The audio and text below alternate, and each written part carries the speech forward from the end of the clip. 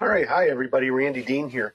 Hey, wanted to start making a brand new series of videos about the new Outlook that many of you have started using.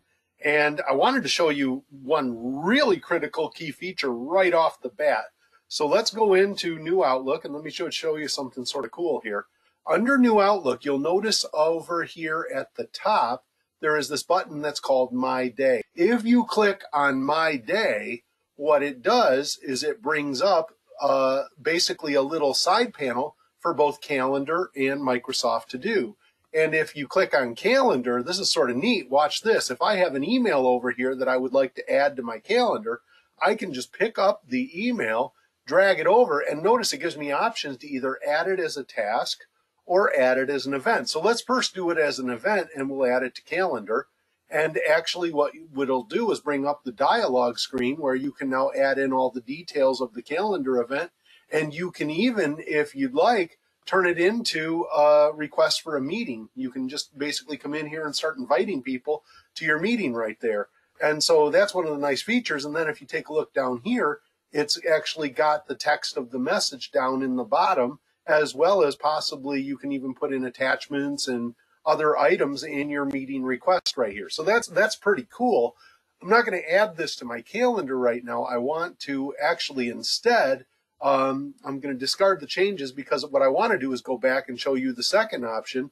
I can also click up the email, hold it, drag it over, and add it as a task. And if I put it in add to task, notice that it toggled right over to Microsoft To Do. And here is that task. I can now come in here and change the subject line to create new YT video, which is what I just did right here.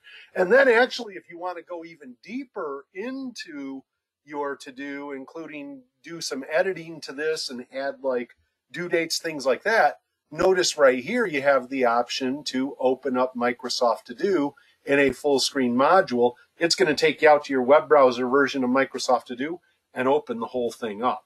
So some really cool new side features. I've been sort of poking around with it because, you know, for the longest time, I've been a big fan of the local client version of Microsoft Outlook, which, you know, I have a lot of videos on.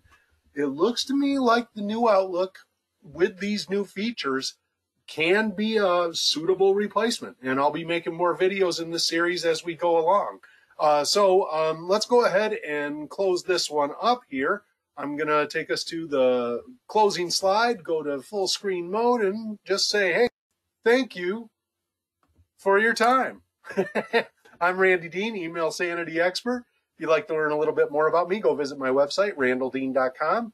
And if you'd like to get my series of productivity PDF tip sheets, which will soon be including links to my new Outlook video series, make sure to send me an email, randy@randalldean.com, and just put YouTube PDF in the subject line. Hope you like this one. If you did, like, subscribe, and share. Thanks, everybody. Bye now.